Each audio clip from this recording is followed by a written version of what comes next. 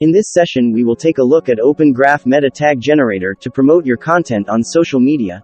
The Open Graph protocol enables any web page to become a rich object in a social graph. For instance, this is used on Facebook to allow any web page to have the same functionality as any other items on Facebook. These meta tags control how URLs are displayed when shared on social media. What are Open Graph meta tags? Meta tags are the first impression potential visitors receive of your page. To turn your web pages into graph objects, you need to add the basic metadata to your web page.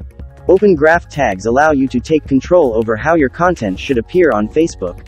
Now, all the major platforms like Twitter and LinkedIn also recognize Open Graph tags.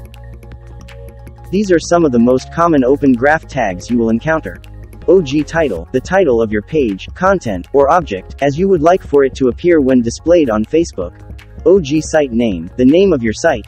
OG description, perhaps the most important tag. This is the 1 or 2 sentence snippet that shows up in the post. Write this carefully as this can be the difference between getting clicks or not.